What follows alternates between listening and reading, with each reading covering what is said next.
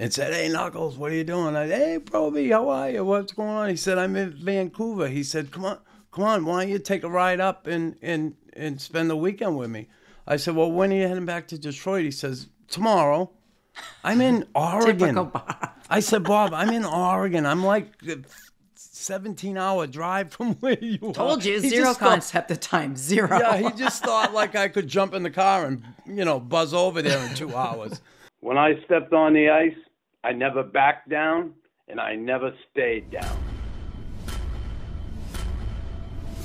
And I was vicious, and I was malicious, and I don't care.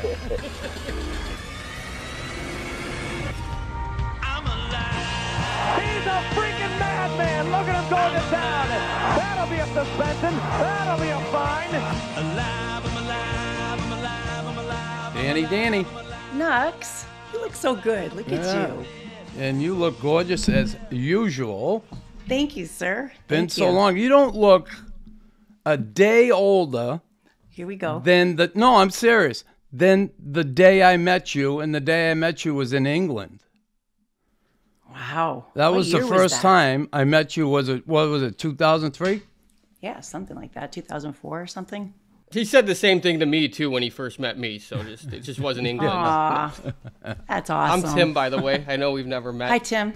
How's the cold? You okay? It's good today, yeah. Okay, Just because good. I don't know. I just caught it. I just caught the You tail heard that? end of Yeah. that. No, I did. I'm coming around, recovering, I guess. No, he always talks through his nose. Yeah, like I mean, that. who knows what a Yeah. cold is nowadays, right? So Yeah, but welcome to the show, and Thanks. it's just awesome that you took the time today to join Tim and I. I want to get right to it, and I want to first go. God, it's unbelievable what you've done since Bob has passed. But I want to go to Bob passing, and I say that because, I found myself sitting in that church, looking at the videos of, your family, and I was really pissed off at Bob. I was angry with Bob, and I'll tell you why. And, we became friends, and I absolutely love the guy. And he came to me. We were at a tournament in Toronto, and he came to me. We were rooming, actually, and he said, "Knuckles," he said, "God, I don't know if I'm smoking too much or what, but I got to cut back." He said, "In my chest, I feel tightness in my chest." And I'm there, "Bob, not for nothing, but yeah, smoking certainly got something to do with it, but that's not a good sign." I said, "I have a friend who had a heart condition, and that is one of the major signs that you got something going on." And I sat there and I couldn't help but think. He said, "I don't know. I'm just gonna quit smoking." And afterwards I found out that like lots of guys said stuff to him, to go see a doctor. And I know you did too. Now, why would he not go see a doctor? He's a guy, stubborn mule. I think that you guys had it so easy when you played with the doctors coming and going and doing physicals and everything, right? When you guys were playing. And that was something after retirement. Bob he didn't keep up. He wasn't doing his annual physicals. He wasn't taking care of himself. So, I mean, that way with seeing regular checkups and stuff, right? And I know Nux, when it was about 8 weeks before he passed away, we were out in the lounge. You were in the lounge in the garage with us before. And he's having a cigarette, whatever, and he put it out and he went to stand up and he almost passed out. Like he had to sit back down again. So he had he knew it too. But I just think he was a stubborn mule and he just didn't, I said it, you said it, how many of the guys had said it to him, and he didn't follow up. Yeah. Take care of his ticker. Now, his dad's history, didn't his dad die at a young age? His father was a cop in Windsor, right? Yep. And Big Al, he was a cop and he died at 52. He had a stroke the year before, and then eventually he ended up going into a coma and passing away a year later. But yep, heart disease was definitely on the Probert side. So it's something my kids are aware of. We keep an eye on with them. It's in the family. So, and Bob was aware. And Bob had this eerie thing about him too, where he didn't think he was going to live a long life. He really held on to that for some reason. I was just thinking about like you right away. You said like he's a guy. I think like like my dad's, he's still alive, but he's not the healthiest. But he doesn't believe in doctors. Like, you can't get him to go to a doctor. And I think that's, like, right away that I kind of related to, just how guys think. Like, we think, we can naturally, we don't need the help, or we don't need to get checked up. So that makes sense for sure. And I'm obviously learning a lot here, and I appreciate you also coming on as well. So I'm excited for this too. Well, thanks for having me. And I don't like saying that about men in general, but I mean, let's face it, the percentage of guys that just won't go to the, my own father's same way. I mean, if he's really, really sick, maybe he'll go, but he doesn't do checkups and stuff like that. He doesn't, sounds like your dad, actually, but he's, I mean, Bob just didn't stay on top of his health after. And I remember actually, next, we went at the funeral, and when we were doing the visitation, and all the guys coming up to me, all the old teammates and players, friends, and in that age group as well. And, through the tears and the hugs and everything, is all these guys, every time I hug them, I'm like, go get checked. Take care of yourself. Go get your physicals. Like, I just said it to everybody because I was just so concerned. It was just that everything happened so quickly, but did it? I mean, there were signs now, like he's gone. You could look at his fingers. You could see the circulation. Someone noticed in a picture. Actually, the co-author of the book, Kirsty, had mentioned that. And there were a few things that people pointed out. Well, he didn't go to the doctor. God bless you for what you've done with your 4 children. It's just incredible. Brogan, Tanny, Declan and Jack being twins. I know firsthand, my sister lost her husband. He was a cop and just outside of Boston, lost his life in line of duty. She had 5 kids between the age of... Wow. Yeah. Between the age of 2 and 11 years old. And I know, it took a village to bring those kids up, but my sister, she dug in. The backbone, she toughened. She was toughy anyway, but it's amazing the resilience. And she put her head down and just moved forward. And things are well today. How difficult? And I do want to go back to the beginning with you and Bob, but how difficult a time was that? You must have felt like you had the weight of the world on your shoulders. Absolutely. Honestly, it was a blur. It really was. I mean, it was just such a whirlwind with my first thought. Worst day of my life, my goodness. And knowing I had to go home and tell my 4 kids that their dad didn't make it. 2 of them were on the boat with us. And knowing I had to walk in and tell them that. And you're right. Everyone really stepped up and helped with the kids. And it just, and the whirlwind with the media, like, it's just different. Like, going home and all the news, the cameras in my driveway, and it was ridiculous. And then following that up with completing the book, following through with the book. And I have to also thank you, Nux, for saying and moving forward. That's a big thing for me to say that. I hate it when people say move on. Yeah. Move on from what? I like saying moving forward. And that was a thing that we really had to work on as a family. Like, we were a team. We had to really stick together and support each other through that, especially that first year. It was tough. We made it. Today I had a really tough day. I got to tell you, this morning was one of those awesome milestones that got me a little choked up. Jack started his first big boy job. He's an architect now, Nux. It's official. Unbelievable. I know. So he pulled out of the driveway, and I got all choked up, and I just looked up. I'm like, you're missing another awesome moment in our lives. But I like to believe he's looking down and smiling. So yeah, and he would be, that's for sure. And listen, we started there, and I wanted to start with that anger I had with Bob, and I have since forgiven him. God, I love him. I love that man. He was such a big kid. And let's go back. Let's just go back to how the hell did you 2 meet, and what did you see in him? Oh, come on. He was so hot. That physical attraction right off with the frosted tips and that acid wash jacket that he had on and the matching jeans, the Canadian tuxedo. And he was staying at the hotel. I was working at the front desk, having a little hiatus, of course. He couldn't get across the border, so he was hiding out at the Relax Plaza.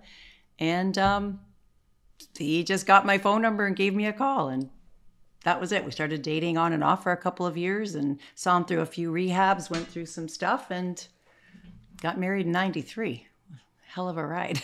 Wow. And did you were he was playing. I mean, did you follow hockey then, or were you a big hockey fan, or?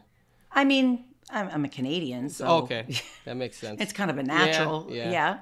But did I really? I mean, he was a hometown boy, so you heard his name, and that's about it. But no, I didn't really follow him. He was in I think his third year with Detroit. Oh, that 93. All right, that's when you met, or you got married in 93? No, we met in 88, 88. and we got married in 93. We lived together for a couple of years, and yeah.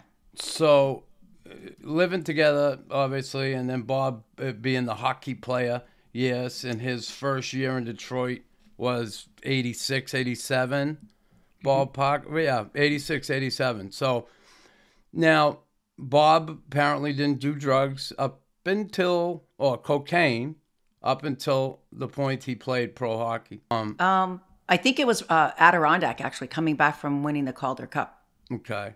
Yeah. And So it was like, you're right. He was up and down then at that point. in that ballpark.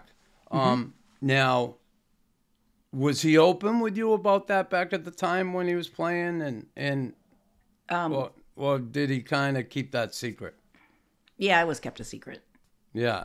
I mean, he was pretty good at hiding it, and I mean, he was trying to stay straight. I think he had just gotten out of the stint at Betty Ford, I think, and the Wings were so patient with him and awesome, and they sent him away, and he'd come out and setting up aftercare programs and everything for him.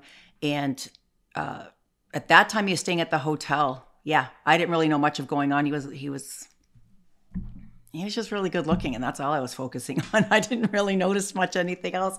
And we weren't going out. It wasn't like we were out drinking and partying. It wasn't that kind of lifestyle. That didn't come until later on, months down the road. But yeah, he really did try to keep it, a secret. So, him playing NHL, Detroit Red Wings, obviously the big man on campus with being able to do the job he did. How was that for you, that part? Being Bob's wife, someone who loves him dearly, your significant other, and then sitting there, because I always go back to my ex-wife now, Karen, how, she always told me, when you fought, she said, honest, because I asked her, I said, how do you feel when I'm out there fighting? Like, what goes through your mind? She said, you know what, honestly, I watch. She said, I don't worry about it so much. I don't get nervous because I like, you never get hurt. You always seem like you have an edge. So, but to me, that's unique because she wasn't that nervous, and she's a nervous person. She had this confidence that I was going to be okay. Was that with you the same way with Bob? I think gradually. I think the first couple of games, I mean, I was, I didn't know what to expect. And seeing that, I'm like, oh my gosh, I can't even watch this. And then once, like Karen, getting to know Bob and later on and living with him and seeing, I had confidence in him. I knew he was good at what he did, and started cheering him on and standing on my feet and just, all right, you got this. Yeah, absolutely. No, that's great. I can't relate to the fighting. I played, but I fought, like I tell Nux all the time, like I fought the puck maybe once in a while, but I've never fought human beings. I had people do that for me. And because I've had the opportunity to meet him, and I fought him once, and it was really not a good fight on my part or his. We both went down early in the fight, and Bob, and I remember the feeling before games, and I had that little bit of, not insecurity. I was just afraid of losing a fight. I didn't want to lose a fight. Bob, did you ever see him because, man, when he's on that ice, it was like, he was a different animal. And he just seemed like, and I couldn't show my fear to my teammates. I'm sure he never did. But, man, did he ever have any of those insecurities about guys he might have had to fight coming up? And if he did, would he ever mention it to you? Or did you sense it at all? No, you want to know what, honestly, Chris, the first time I actually heard that he lost sleep over any of that was when I watched The Ice Guardians. Okay. I had no idea that he'd have some sleepless nights or toss and turn or any of that stuff. I do know for a fact, like the one fight that he actually prepared for, physically and psychologically, like mentally, he was in the zone, was the Ty Domi rematch. That was the only one that was in our house that affected our daily lives. It's what he talked about, and he was training for that rematch. And other than that, no, nothing ever. I always looked at him as one of those guys, just nothing fazed him. And then I got to know him, and I'm like, God, he was a sweetheart, obviously. Super guy, really fun to be around, fun to be with. Simple in a lot of ways. He was like a kid, Bob. Yeah, he was my biggest kid. We joked about that all the time. Yeah, absolutely. Captain ADHD, nonstop.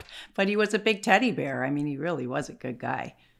Yeah, no, I heard, I played with Chelios and a couple guys that, I grew up a fan. I'm like 40 years younger than Nux, so I grew up a lot, I'm just kidding, Nux. But I am obviously a big age difference, and I grew up, my family's from Michigan, so I grew up a big Red Wings fan, and obviously the Blues Brothers, him and Kosher, and obviously I was a big Steve Yzerman fan. So I grew up a fan, and then I saw the documentary, but where I was going with that too was just kind of like every guy I played with, towards the that got to play with him. Just they said like amazing things. Like like you said, he was just like this big teddy bear. And I think that for me and my experience, a lot of those guys that played that role were like usually the best guys in the locker room, the nicest guys, except Nux maybe. But yeah. No, it's it's good to hear. And Bob, listen, he was as tough as he was. He could play hockey, and that's the thing. And I certainly, it's one of the things that I was probably most proud of in my career. Yeah, the fighting part,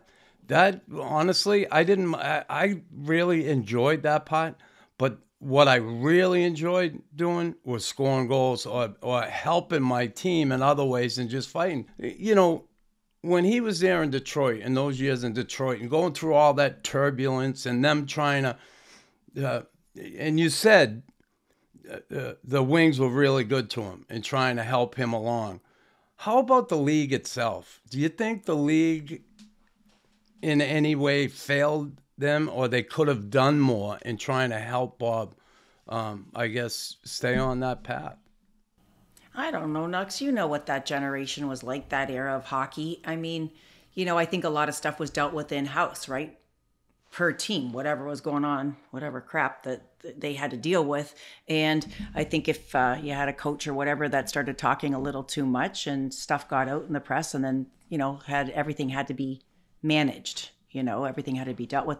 I think that as far as the team, I think they were great with Bob. I remember all the things they did for him and his family. And then with me coming in afterwards as well, very supportive. And they exhausted every effort with him. And he was so young.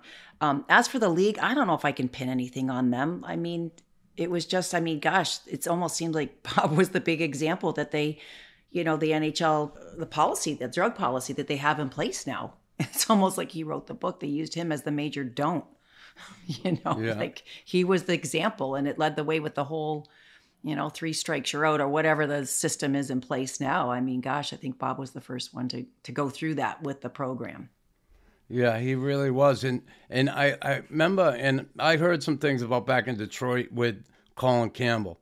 Apparently he was a guy that, like he's a hot ass for a little guy, but apparently he challenged Bob a couple times, right? Like he really tried to get to Bob, and can you shed a little light on that relationship for those two? Those two were like brothers. They were like family. And Soupy just, gosh, Bob's mom, Teresa, babysat for the Campbells. They lived here in Windsor. And they had a really good friendship. And I think that, when Bob was screwing up, Soupy's looking at him like, my little brother, get your shit together. And there was a few altercations. And one, I think that Soupy, I don't know, he got a broken nose or a black eye, or he got something from one of the altercations after a game or a practice or something. But everyone was rooting for him. For the most part, most teammates. There was a couple goofs, but for the most part, the guys were behind him. Soupy, they were really trying to keep him on the right track. So that right track, and when we talk now, what? And I often think, God, the balls of them or the no brains of them, having it, and maybe, and I don't mean that in a negative way, but thinking about crossing the border with a big bag of cocaine down your pants. You got to go through that, customs and immigration. At like 3, 4 in the morning. What was he thinking? Yeah, and then well, listen, he probably wasn't. One, he had a few cocktails in him, right? And he probably, I'll just slip through. I'll give him that old, hey, yeah, Bob from the Red Wings, and no, it was Bob from the Red Wings, up With against drugs the in car. his pants. Yeah. Yeah. Yeah. And I remember when it happened. And again, I was along in my career, and I remember we had a player on our team, a young kid, Rick Natras, who got caught with a marijuana cigarette. And he ended up being suspended for the whole season. Really? And when that happened with Bob, only a few years later, I'm like, wow, man, He's done. yeah, he's in trouble. Like, this is big. And it's amazing that he did get some help from the league. But, again, everything wasn't bad. Some of the night, how about the kids? And again, did they know the aura of Bob and what, other than being dad, but dad, the hockey player? When did that kind of register with the kids, or were they still too young? I think the older two had a grasp of, okay, dad's, doesn't have your typical 9-to-5 job. And we were fortunate because we were living in Chicago when the kids were watching him play, right? And in the city of Chicago, as much as they have, the Hawks are awesome. Yeah, that's the lowest on the pole in that city. I mean, the Bulls were, the big sport team at the time. And of course, you got the Bears, and then you have 2 baseball teams, and then you have all this celebrity in that town. So, I mean, you really blended in nicely in the city of Chicago. So my kids didn't really feel it there. I think it was more so in retirement and him doing the alumni circuit, and then the kids getting just old enough to see, like, why do you want your picture with my dad? Why are you bugging my, why is my dad writing his name down? And they started to clue in. It was after retirement more so. Well, how about for you, okay, those years in Detroit and then moving over to Chicago? Now, did the whole family move to Chicago? Yep. I was pregnant with Brogan. We went there he signed in the summer of 94. Okay. She was born in September. Then he had a little stint in California. So we were out there for the first season with the Hawks.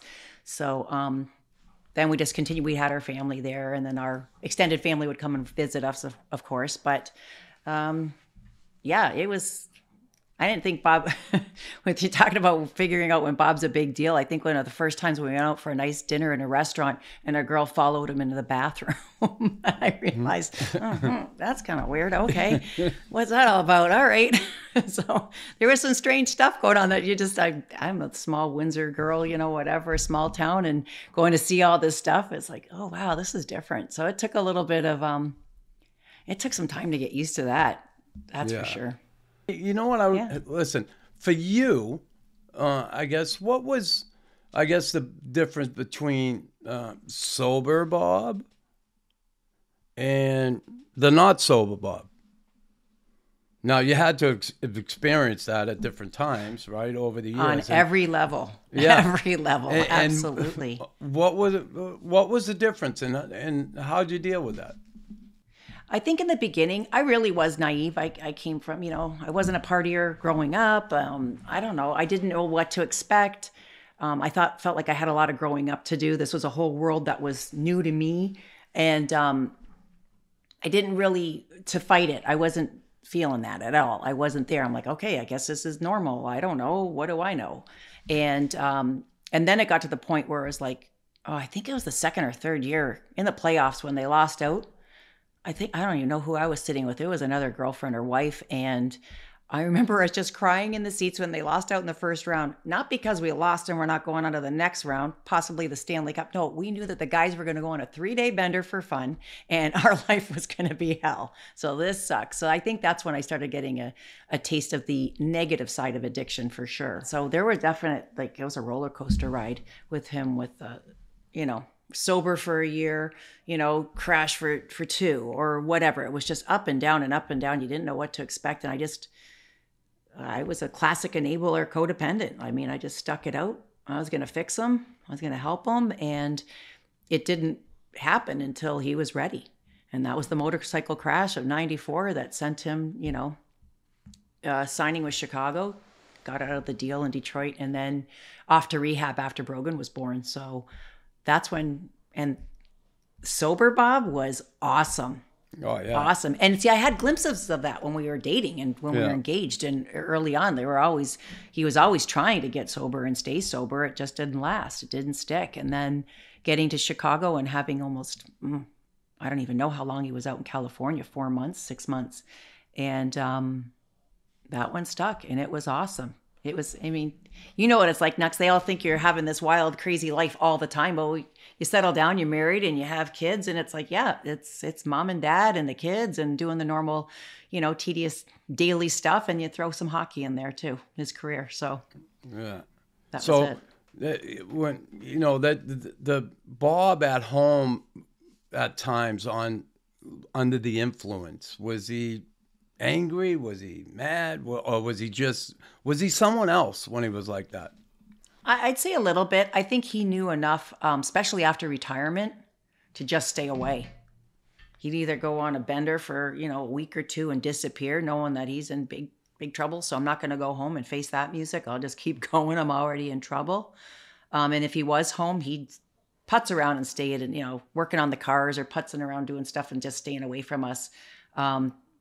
With shame. You knew you could see it on his face, the shame, especially coming off a bender, definitely.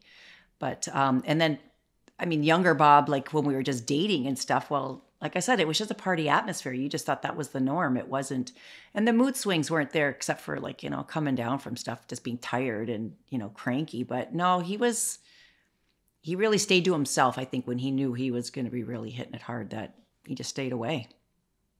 Especially once we had kids. He didn't want the kids to see any of that. I'm just going to be honest. This is hard for me, but it's Chris and I met through recovery, and I can, I don't even know how to say this. It's amazing to be here and hear you talk because, the day before I went into rehab and went into the NHL substance abuse, I actually watched the documentary the day before, less than 24 hours before. And, the whole thing you guys were talking about, the cocaine issue in Windsor and how, like, what was he thinking? And it's like, what he thought it was okay. And that's what we do. Like, that's what, the insanity of, like, just thinking, like, I can think back now of things that I would do, including the time I watched this documentary. I flew in, from Toronto. I live in Chicago myself, and I was just kind of on a 3-4 day little business thing. I went to the NHLPA golf outing. I flew in. It's 10 at night, and I had to drive to Madison, Wisconsin, which is like 2 hours. This is 10:30 at night, and I'm, I wasn't sober, like, right, like I was partying and doing my thing, and I drove to Madison, and I never told this story, to be honest. I just think I have to. And I watched the documentary while I was driving, while, thinking that was okay. And I remember, just seeing this, first off, the documentary was so amazing to really kind of, like, display Bob as a human. And second off, like, it's just, when I saw, like, the effect he had, right? Like, when your daughters and kids spoke and just kind of, I don't know. Like I said, the next day I went golfing at 9 a.m. I was basically kind of sick, and I just gave up in front. It was like this big dramatic thing, but it was really just a cry for help. And I had a buddy who flew me out to Malibu, and I, I haven't looked back since. It's been almost 3 years. And I think, I had to call my wife and tell her we were supposed to go to Italy for 14 days.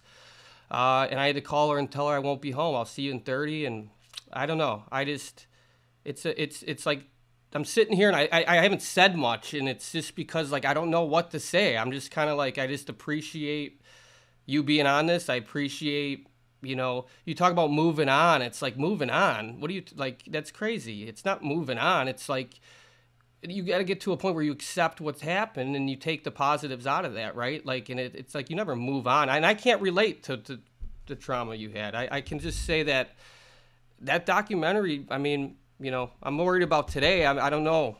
I don't know. I mean, the goal is to never, ever have to go back down that road. But that documentary changed my life.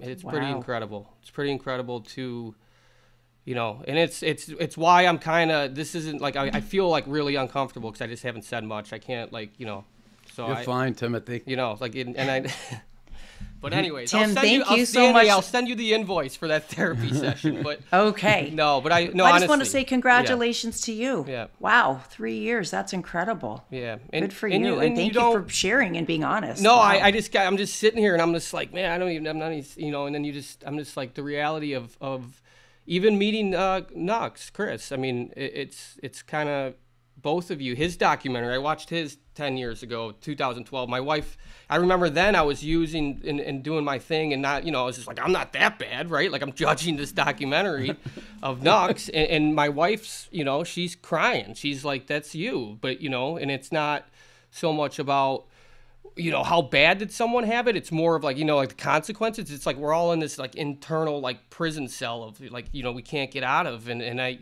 you know, here I am and Nux asked me to be on a podcast and I'm like, you know, I couldn't say no. And then like, you're one of the guests, we know we haven't even launched it yet. And I'm just, it's kind of a surreal moment for me. And it's given me a really, you know, I'm just in a sense of gratitude, but I'm also like really nervous. So bear with me. Wow. So, absolutely. But I love you making that statement because that was Bob. He'd look back and go, okay, no, I'm not that bad.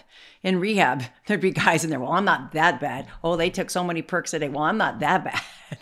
Bob did that all the time, trust me, just to justify and of course, deflect.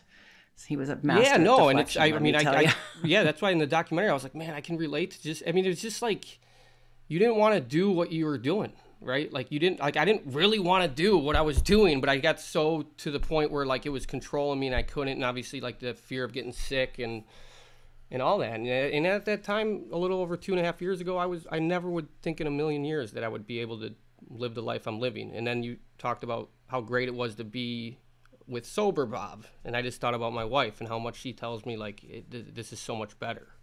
And like I said, absolutely. How long have you been married? We've been together for 10 years. We have 2 little kids. We got married. We're about 3 years, probably. I mean, 2000. Yeah, we've been together. Like 2018, we got married. Oh wow.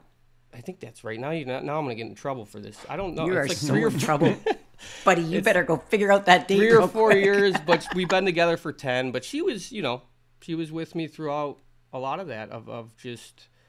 You know, when and I wonder if she felt like I did. I can't begin to think what she was going through, but I know for me, one of the big things sticking with Bob, I'm like, there's no way I'm putting in all this time and someone else is going to benefit from all the work I put into this relationship. No, and him getting sober. Screw that. No, good for you. I'm sticking this one out. No, like the ride or die type. Like it's awesome. Yeah.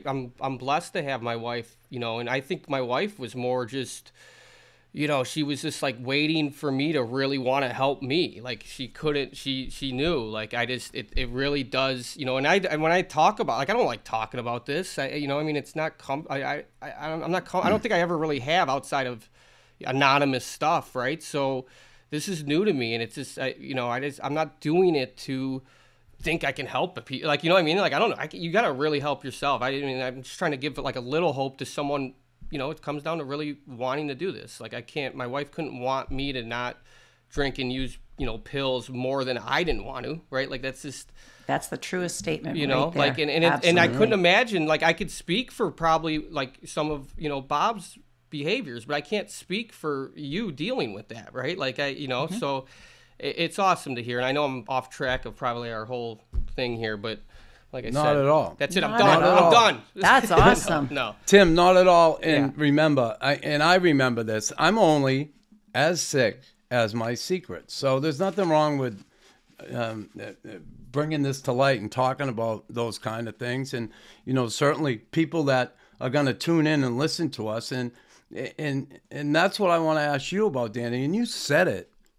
You said it. Listen, I was your classic enabler. So what did you learn, if you could share something with somebody who might be out there listening, who's dealing with a family member that is suffering through addiction right now, a wife, a girlfriend, a significant other, whatever, no matter who that family member is, but maybe more so a wife or girlfriend. What would your suggestion be to them to try and, because you know you can't change anybody, right? We can't change anybody. Absolutely. But what would maybe a suggestion from you, or what have you learned from your situation? Well, I can't only speak to myself and my situation. Everybody's situation's different. Right. And I think that every woman, a partner, whatever that's in a situation like that, I think that's everyone has a breaking point. Everyone has a point where they throw in the towel or they're willing to go get help with them. I think my biggest thing I think I learned was one of the first, and I've been to a few rehab stints with Bob, being a part of, participating in family group. There was some, I've been to a few. And I think the first one that I went to and spent a lot of time in out in California, I was resentful towards Bob. I was pissed right off. I'm like, why am I going to a group? Why do I have to go do intensive? Why? Yeah. You're the one with the problem, not me. Not me. Yeah, I had a whole set of baggage I had the whole Louis Vuitton collection of my own that I had to deal with. And that was something that I had to work on and learning about myself. I mean, I had a lot of growing up to do and learning about me. Never mind Dani taking care of Bob. I had to take care of myself. So that was a big part of our issues. I think that it helped in going forward, definitely in recovery. I mean, that was one of the hurdles amongst many. But I think that, I don't even know what rehab it was. I think we were down in Florida. How bad is that to say that? I'm losing track of what rehab we were in. But I'm pretty sure it was down in Florida. It was a good experience at Renaissance. That's exactly where it was. And we were sitting in a group setting, and I was the odd man out. Everyone else there were addicts. They were doing, and that was their program. They invited the family member into those groups, and really hearing some of the stuff was an eye-opener. But I remember this guy sitting in his chair and saying to me, the counselor, Dani, what are you sticking it out for? What are you doing? Yeah. And then he sat back in his seat and he goes, and if you tell me love, I'm going to start singing Tina Turner, What's Love Got to Do with It? And that was an eye-opener. And I honestly didn't have an answer. I had to come back and ask my therapist here in Windsor.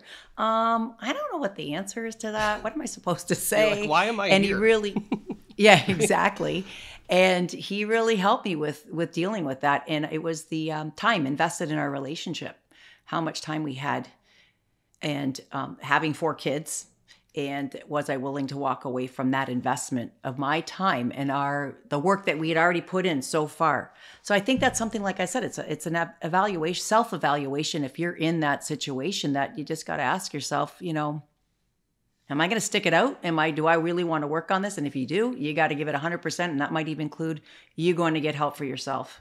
Well, it's a family recovery, right? Like it is, absolutely. and the most important thing you said there is you're going for you. Like and because like I said, I speak for the psycho addict who's eventually like, and I've done this before with my wife, where I'm like, I'm mad at her because she doesn't understand me, and it's like, she should be going for me, and it's like, no, she should be going for her, because like you gotta. I mean, it starts with the person. I mean, I don't know. There's everything I'm saying. I'm like, I'm just I didn't make any of this up, so. It's a lot of help, and you're spot on. Absolutely. No, you're not saying anything wrong, Tim. You're doing great. I was told in rehab, like, you can't love, or you can't love or trust anything if you don't love and trust yourself, right? Like, I mean, a lot of my things was self-acceptance. I still struggle with it today, and it's just making those numb decisions where I don't want to feel. I don't want to have to feel, because that's just too hard. I don't want to live in this present moment, and I got away with it for a long time, and it worked a lot of times, and I had fun doing it. But today I can at least be honest. Like, I can at least, huge. I can at least look at myself and just, whether right, wrong, good, bad. I could at least go to bed and just be like, you're trying, and how freeing is that? Yeah, and it's like you could wake up and just try to get better, but like. It comes, right? Like, it's not like I don't think about, it's just really about today. And I think as far as a relationship goes, and my wife and I, we're doing unbelievable, right? And it's not because it's just me. It's like she's got to put in work awesome. too. And you're saying a lot of amazing things, and I appreciate that. Yeah. Well, thank you. That is awesome, Tim. And, when you think that documentary, and I think of Bob, and yeah, all he's been through with hockey, the fighting, all that stuff. And he retires from hockey, and then I get to know him a little bit. And what a lot of people didn't know, and a lot of people that were closer to him, let's say, they knew the motorcycle stuff and the car. I did not have a clue. I went in your garage, and I'm with him. And Tim, you howl at this. Like, here I've been out with Bob, playing hockey, going here, doing this, doing that. And there was a point where we both weren't sober when we were together. Okay, we went through some of those my relapse, and it wasn't because of Bob, but we had both relapsed, and we were running around together a little bit. That being said, I had an opportunity, and I was at Bob's home, beautiful home in Windsor, and he brought me out to the garage. He said, "Knox, check this out." And I'm like, he said, "I love putting cars together." I'm there, putting cars together. What do you? Like, he had every part. He had a Chevelle SS in there. It was pristine, 70. beautiful car. He built this goddamn car. And he's got all these racks on the side wall, and he has all different pieces. He was building another car. And I'm like, I would not know where to. He had everything marked. And little baggies. Yeah. With all the I was freaking shocked, Danny. I'm there. This kid can do this? Like, I didn't think he was capable of sitting and concentrating to do something like that. It blew me away. Well, first It blew of all, me away. he was definitely ADHD, and that was diagnosed in one of his stints in Maryland, where he had his IQ tested, and he tested very high, 146. He was very proud of that number for his IQ, and typical ADHD is this whole lighthouse effect, I guess, and that you focus in on something. Whatever it is your passion at that time, you're going to learn everything about it. So whether it was watches or artwork or cars or motorcycles or boats or building a house or whatever it was, he would read everything about it, learn so much about it. And that was a stage, one of his phases was he was really good at taking the cars apart. I got to just let you know the truth there. He was great at taking these things apart, labeling the crap out of everything. Every brake line, electrical line, he'd have tape on there, write everything shocked. on there. He knew his stuff. And that was his passion. Like, he loved numbers matching, like, original muscle cars. So his 70 Chevelle, he got me a 68 Charger for my birthday one year. We had a 71 Chevelle, whatever. He would go and he'd read up all the stuff. And this LS6 454 Chevelle that we had, he knew, like, he'd read the numbers on there. He knew, okay, it was this color and it had this. This is when it was built. This is where it was built. And he had everything had to be matching. And that was almost a game for him. Oh my gosh, did he love it. But you want to know what, Dux, you telling that story, my favorite part when you came over, and I hope you remember this, was sitting in the lounge area, with the all around their little smoking area and the TV. But Bob was like a kid with you, and he just wanted you to tell him more and more stories, all stories, but especially about your father-in-law. Yeah. Do you remember that? He loved. Tell me another story. Tell us another like one, he was. Tell me about Whitey. Everybody. Yeah, that's all he wanted to know. Absolutely. That's what I remember about that visit when you were at the house. Yeah, but, and I did tell him, and I got to tell you, when I think about that, and Bob being that big kid, I always looked at him. He was inquisitive, but when I looked at that time and the opportunities I had to be with him. Now, Bob and I, Tim, we went to Abu Dhabi for this is crazy. We went to Abu Dhabi and we roomed together for 7 days, and we played hockey over there in the Arab world. Here we are playing hockey against Arabs and Russians. And Bob got cut. One of the Russians cut him, and I never saw him hold back and have restraint like he did that day. He would have killed the kid, the Russian, but he let him slide. They went in the room, stitched him up. Doctor came in, stitched him up. He had probably, about 7 stitches. It was a good one. No Novocaine, just do it. Boom. Did him up. We went out afterwards. We were together for a week. We flew from Dubai after that. We drove to Dubai, and then we flew to Afghanistan for another 7 days. And then we came back to Old Canada, and we played for like a week of alumni games. So we were together like 3 weeks, rooming together, in each other's face the whole time. I so know where this is going. I know where this is going. Yeah. And at the end of one of these alumni games, the last game, we're in Ottawa, and we're having a big dinner with all the people that supported. They bought the tickets and everything, and everybody's interacting, and the guys were sitting together, and I'm sitting with Was General Rick Hillier there? Was yeah, he at that? was. Okay. Yeah. Sorry. And It's all coming back Bob to is me sitting now. across from me. I'm sitting here across from Bob, and I think Glenn Anderson was there, someone else. And behind me, someone said, "Hey, Knuckles." And I had just asked Bob a question. I said, "Bob, I bet you can't wait to get home to a home-cooked meal with Danny." And he said, "Yeah." And I said, "What's your favorite meal?" And he started telling me. And someone said, "Hey, Knuckles." And I turned around to see who said something. And it was another guy. And he asked me a question. I answered. Then I turned around and Bob said, "Hey, fuck you." He said, "You turn your fucking back on me? You just asked me a fucking question." And he got up and threw a punch, and I ducked. And the two of us started swinging away. Now, Shocker. we had plates of food there, right?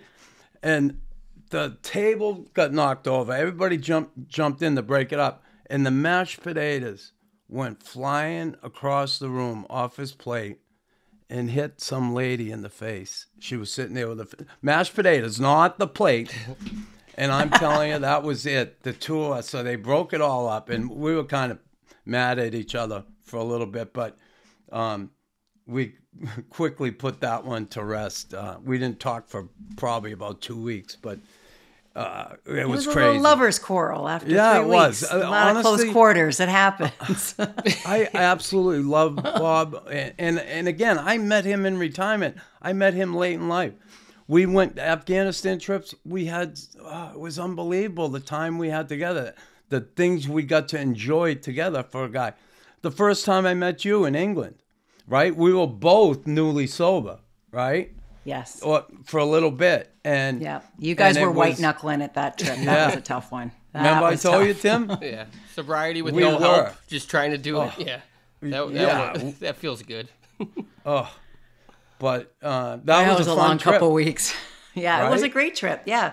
I joked when I talked to you a couple weeks ago, Nux, that was our trip of sleeping a lot. Every time we got on the tour bus, everybody just conked out. It was just nonstop. One rink after another all over Wales and England. And we went up to Scotland. That was cool. Yeah, that was awesome. That was a great trip. Yeah. Yeah, it was fun. And then we got to go to Dominican again, right? We went to the Dominican together. We enjoyed that trip somewhat. And the sun and the fun with the NHL Yeah. alumni. Yeah. That was That another was another good good one. So, time. Yeah. Another good story there. Yeah. yeah, as always. But Always. yeah, but listen, in retirement and then the alumni and playing all those games and everything, and Bob passing on way too early. You found out after he had CTE. He donated his brain to Boston University, that program, which I will be doing. Awesome. Were you surprised that he had that, or did you think he might have? And again, this is like he was only the second hockey guy, right, to go into that program. Were you surprised that he had CTE? No, I guess not. I think honestly, I was really hoping for answers, like to explain, but it's the whole, cart before the horse. I think I was looking for, this is why he, did the things that he did. This is why, but that wasn't what I thought that's what I was looking for. That's not what I got. I ended up having to get a whole, lesson. I mean, gosh, it's quite extensive. The questionnaire that you do with them, it's about a 40-minute to an hour questionnaire that you do once you donate the brain, once they've got that. I remember when Bob passed away, they called right away, but I'm so thankful that Bob and I had that conversation, because that was something that we had caught like the fall before he had passed, 20 minutes or 60 minutes, 20 or 60 minutes or something it was on. And they had said they only had the one hockey player's brain donated at that time. And Reg Fleming. and they were putting a call out for basically that. And I remember looking at him like, well, you'd be a fine specimen, like, joking. And he's like, absolutely, donate my brain. And that was the only conversation we had. So I knew when he passed, that was something I had to do. And I was so thankful that they called, because I wouldn't have known how to go about that. They reached out, so that everything worked out, I guess, okay for that. They ended up getting the brain. They harvested the brain. They got that.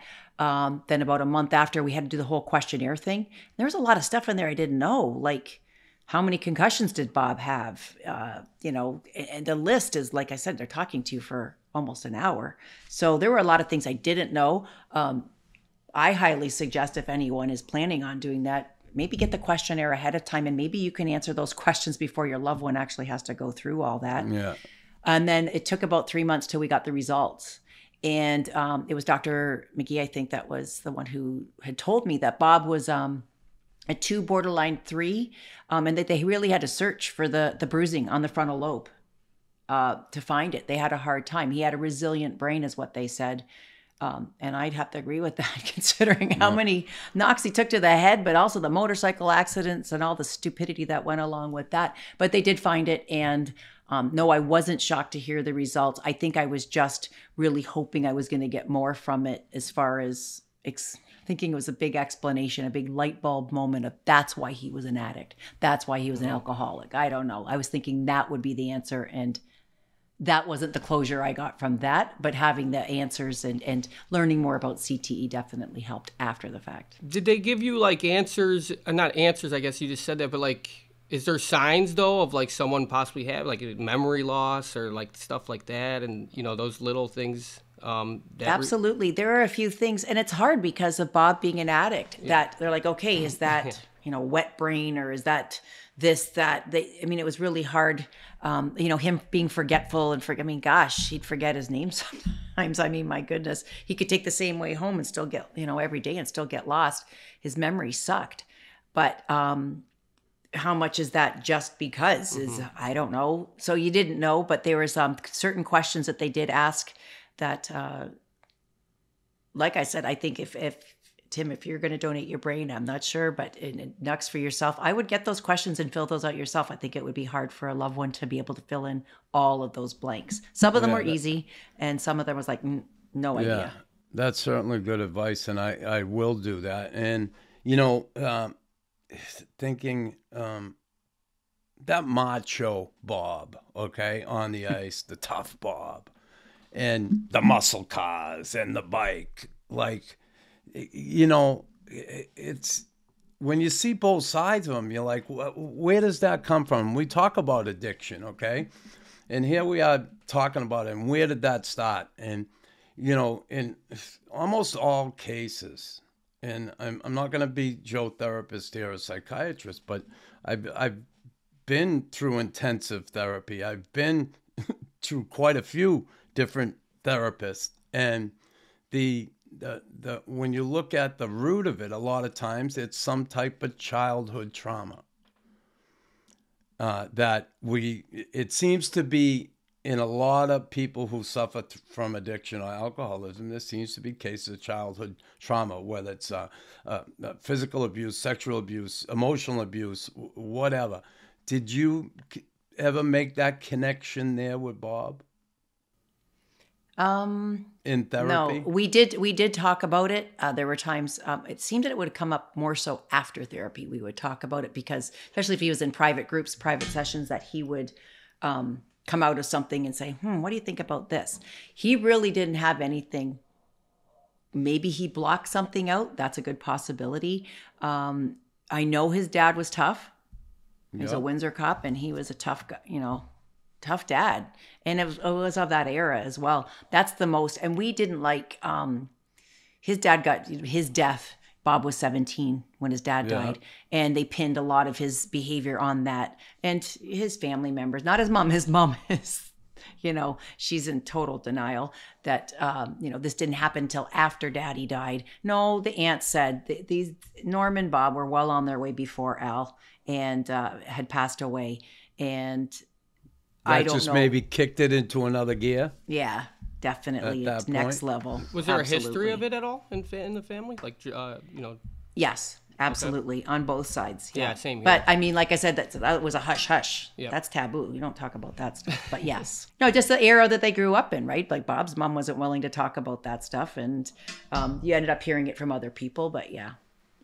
So knowing that, and that both sides of the family, yeah, and now you have your 4 children embarking on their lives away from mom. You're an empty nester now. Not yet, but almost. Well, it's right around the close. corner. You're Yes. there. You're there. right there. That being said, have you addressed those things with your kids at all? I've talked about addiction, alcoholism, and what happened with Dad, and have you addressed any of that with your kids? Absolutely. That was stuff that we spoke with them quite openly about when Bob was alive. I remember being pregnant with Brogan that Bob was like, oh my gosh, I don't want our kids to know anything about my past, nothing.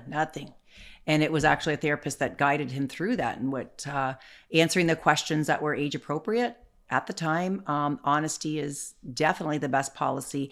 And seeing that you were showing the kids, we showed the kids that we had weaknesses, we were human, we were far from perfect, and where we came from that, like what we did with that. So that was really important for us to maintain that. And Bob did a great job with honesty with the kids. Anytime, I mean, he wouldn't, just go out of his way to talk about it. But if they asked, he always answered honestly.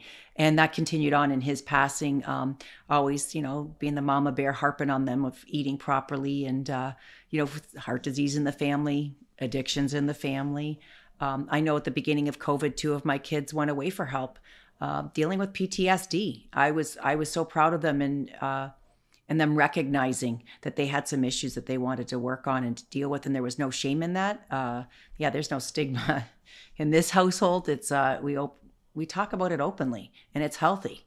And the girls going out there was the best experience for them. And I have one child's getting into one of my adult children is getting into mental health and addictions. She's taking those courses. The other one's in sports psychology, and the other 2, they're doing such great things. And it's I'm thankful for the groundwork that Bob laid early on with the honesty thing, because if he had left and not been honest with them for all those years and having to deal with it after in his passing, that would have been really difficult. No, but that's the information is out there, right? Like my kids can Google, it's there. What's the point of bullshitting? And you said talking. Like talking's like the healthiest. That's what saves me right now. It's like because I'm an isolator. Like I don't want to talk to anybody. Like that's kind of naturally why I would do what I do. But it's I have kids, and my kids are 7 and 4. Communication is key. Yeah. And keeping the lines of communication open at all times. And that's I'm not huge. doing what I'm doing to tell them. Like I don't judge alcohol or I don't judge. It's just like I'm. Hopefully the hope is that one day they understand, and hopefully they don't remember who that guy, or never have to meet that guy. But like I'm not doing this to tell them they can't ever do and have a drink. It's just the awareness of like, hey, like. Hopefully they know why they're doing things. Because I knew it's like mine was a complete escape, right? Like that's, and I still want to escape at times. I still have, but talking is, that's awesome. That's awesome. You said that word, and that's what you guys do. Because that is like I think Nux, you said it earlier. You're only sick as your secrets, right? And you Bob used to say that all the time. It's true though. Absolutely. And it's true. like too, it's like when you talk about it, you realize, there's a lot of people that go through things, right? And if you don't talk about it, you're going to victimize and eventually just feel alone. And it's hard. I'm not saying it's the easiest thing to do. But, it's not easy. Yeah. No, honesty and communication. Listen, that's what they, when you hear people who go through addiction or alcoholism, and you hear them say, you got to do the work. Yeah. It's work. If you've done the work, then you understand what the work is. And that's part of it. It's being able to address those things, talk about those things which make you uncomfortable. And it's not an easy road, but it's well worth it when you go through that process. It's not an easy one, but again, well worth it. It's worth it if you work it, right, Nux? Yeah, exactly. Absolutely. And the kids. And Tim. And I got to see Bob with the kids. And I don't think a lot of people who saw Bob as a player, saw him fighter, get knocked out. He got knocked out that time by Todd Ewan, out cold, Just stayed in the buckled. game, come back, Yep. fought him again. He had the Domi fights and all that. Everybody looks at Bob, man, he's the heavyweight, the best fighter of all time, I believe.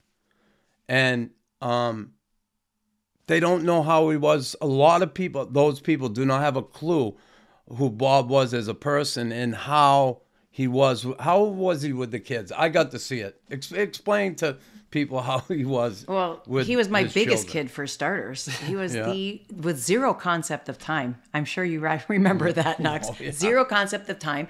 And it would be a school night or whatever. And Bob's favorite thing to do was pull out the Chevelle, one of the cars, put the top down, and didn't care what time it was. He didn't care if he was pulling kids out of bed. We're going for milkshakes or we're going for ice cream. We're doing like, he really was just a big kid. And it's funny you talked about the documentary, and it's tough to watch. It's dark. It's such a bummer. It's sad. But I remember when the kids and I saw it for the first time, when we got to check everything out, it was sent to us. And I remember watching it going, wow, they're really missing a big part of our lives. If you notice, all of Chicago's missing from this documentary. Well, because those were our awesome days. And to the point of, the people that were fans of Bob's and the tough guy, and then even the ones that loved that his partying and his wild side, they wouldn't appreciate hearing how, we got up today with the kids and had a family breakfast, and Bob took the kids to nursery school. We went to the park. He took 2 to the rink. I mean, it was so normal and almost boring to most people, but it was family life. It was very average, very normal. It was awesome. It was awesome. There were no ups and downs. It was very, just a great family like life. too highs, too lows. Like did Bob talk much about like what it meant, like what the difference of being a dad in those, being before sobriety and then sober? Honestly, he got sober right after we had our first child. Okay, yeah. So for him, that whole run of having all 4 kids, he was sober that entire time. It wasn't until the year that he retired that he relapsed hard.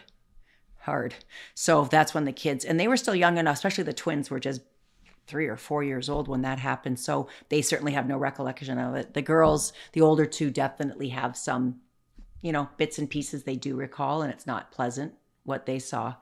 That side of Dad, because he was so awesome for 8 years. Like, he was just the most fun dad. Let's go water skiing. Let's go ride the bikes. Let's go, all of our kids had dirt bikes and for whatever. It was just awesome. Like, always a good time and always fun. I had to be the hard ass. I was the tough one. Do your homework, sit down at the table, do this, do that. And he was the good cop all the time, Mr. Fun Guy. And, he was just one big kid. He was awesome. He was really good and supportive. And how about for you? And we get Bob, okay? And I want to ask you again another thing about Bob that maybe, but I want to talk about you and what it was like for you after his passing, bringing up the kids alone, and then your personal life. Have you moved on in your personal life with someone else? Do you have somebody else in your life? Am I being too personal there, or? It's Is you, that Max. okay to Come ask? on. No, but I just, again, I feel like I'm putting you on the spot a little bit, but have you moved on and met somebody else? I've met a wonderful guy, yes. Yes. And I joke that it took me a while. It took me a few. Those are big boots to fill. Oh my gosh, didn't that guy say that when Andrew was taking me to the airport one time? He says, well, how do you know each other? Well, that's my girlfriend. And you're with Bob's widow? Like, whoa. And he said that. Those are some big shoes to fill. And poor Andrew's eyes were this big. But yeah, we've been dating for a few years, and he's awesome. He's great with the kids, and he respects our story, which is huge. He loves talking about Bob. He supports the ride and all of everything that we do. He'd called me right before doing this, let me know how it goes. And, because everybody gets the big, do not call me from 1 till 2. I'm doing this. I got this window. And no, he's an awesome guy. But I joke because, Nux, I'm sure you remember our house on the water. I've since moved from there. But okay, we had car parts from one end to the other. Never mind the garage being full, but then every end of the house, and it would trickle from the basement up to the main floor. It was fenders, quarter panels, you name it. Yeah. It was everywhere. Everything. Pieces of glass, everything. And it was a nightmare when he passed away, having to organize all that stuff. And it was weird, though. I got to tell you this. Right before he passed away, it wasn't even a month. And I'm like, if anything happens to you, I got a catalog. Like, what engine block is that to? Like, he had 12 engine blocks in the garage, right? Transmissions, you name it. Everything's on stands. I'm like, I don't know what goes with what. If I have anybody come in here, whatever. And fast forward a month later, he passed away. But we did start the list, which was a good thing. But the reason I'm bringing all that up is I thought, okay, when he passed away and I finally got rid of everything slowly, took time, did it. I meet another muscle car freak and, he's into Camaros and in the motorcycles and the boats. The things I'm like, oh, this is a sick joke right here. This is not funny, sir. I was thinking, oh my gosh, when I thought I was free of it all, nope, not so fast there, Probert. Got another muscle car loving guy. So he's great. The kids love him. He's been a part of my life for almost 7 years, so can't wait for you to meet him. Yeah. And to have that male figure around, certainly, I'm sure, helped you in Yes and no. It was very, I think that he really stood back and respected the ages of the kids and that they weren't ready for that. We don't live together or anything. He's still doing his thing and it's perfect. It's really, he's respecting the whole family dynamics. And like I said, our story and who Bob was and why we continue to honor him every year with the ride and other ways that we do things. And, there's been things with the Red Wings and whatever. He's joined us. It's been awesome. And a big part of the healing, I think, 12 years, gosh, it's going to be 12 years this July. Wow, July 5th, right? July 5th. Good one. I remember, Bob, I was living in Oregon. I went out and got sober, right? Again. As you know, I struggled with this. And I was living in Oregon, and Bob called me. And it was a Saturday morning. And he called me and said, "Hey, Knuckles, what are you doing?" I said, "Hey, Proby, how are you? What's going on?" He said, "I'm in Vancouver." He said, come on, why don't you take a ride up and spend the weekend with me?" I said, "Well, when are you heading back to Detroit?" He says, "Tomorrow." I'm in Oregon. Typical Bob. I said, "Bob, I'm in Oregon. I'm like a 17-hour drive from where you are." Told you, zero concept of time, zero. Yeah, he just thought like I could jump in the car and, buzz over there in 2 hours. Like, it was so funny. But I guess if there's one thing people should know about Bob, I guess we don't realize about him. Something maybe you could share with us about Bob Probert that, maybe we just don't have a clue. I don't know. There were a lot of awesome things about Bob that were just like the pieces of our private lives that, this you might know, Nux. Going out from, he was a connoisseur of all food. He loved food and he loved to share his meal. He was always like, oh my gosh, always convinced he ordered. Yes. And he'd love to share all of it, right? Because he was always convinced he got the best thing on the menu. Every single time he got the best dessert, the best appetizer, the best steak, whatever it was. And he was always shoving food in your face. That was a fun thing with him. I have to say, he was a good Christian, you guys, believe it or not. We had gotten back to the church that our Pastor Kathy and Pastor Rick here at Windsor Christian Fellowship had married us and over in Dearborn, Michigan. And when we moved back from Chicago, I was just telling the kids this story last night, actually, when, because they just met Pastor Kathy and Rick, Pastor Rick and Pastor Kathy recently again. And Bob was walking down the hall in the church. And you can picture this now. Yeah. He sees these two, Rick and Kathy, walking towards us, and he just gets the biggest smile and his arms out, and he's like, "I'm back." And he was just so excited to be back there. And that's for me, that's where I get a lot of my strength from, knowing I'll see him again someday. I know where he went, but he was just a fun-loving guy. He was just a really good, smart guy, and he loved to listen to everybody else, hear their stories. He didn't want to tell his stories. He really was so humble that way. And He really was a good guy. Funny, great sense of humor. Tim, you would have loved him. He would have loved you, Tim. But you would have had him. You have me in stitches. you would have had him rolling over in stitches, laughing. I'm telling you, just a wonderful guy. And but then you have that gift too, though, Nux. You got that quick wit. Yeah, You're a he does. funny guy. Boston Absolutely. The accent helps a little bit, but yeah. No. Totally. My kid, Jack, I think he still has the T-shirt you gave him, Nux, with the shocks. Gonna go shock fishing. Yeah, the Oak Bluffs Monster Shark Tournament. That's it. Yeah. Yep, he still has I'll the never T-shirt. forget. He's a good little man. And hey, listen, Dani, I want to thank you for joining us here today. Awesome to catch up with you again, hear a little bit more about how your life is going and the kids. I'm so happy the kids are doing well. Awesome to see you, and God bless you, and have a happy rest of your life. And I'm sure we will catch up once again. I hope so, Nux. I miss you. And Tim, it was so nice I chatting know, with you. and thank you for too. having Obviously, me. personally, there's a place in my heart for most people would expect you not to talk about the situation, right? Most people would be like, oh, like that's, but for you to do that, part of the healing process, like the fact is, like, it changed my life, and for whatever that means. But it's pretty amazing what you're doing, and like you said, Thank you. just keep talking, because I think that's. He's my favorite subject, so I can talk all day long. I love it. So I have to say one thing: life will never be the same after Bob died. That's for sure. It's something I heard in one of my widow sites, and Nux said he used to love singing "Some Kind of Wonderful." Yeah. And that's one thing I've always said. Life will never be the same, but it doesn't mean it can't be wonderful. And so every day we choose to try and make it as wonderful as possible for him. So for sure. Thanks so much again. Thank you. Thank All you. right.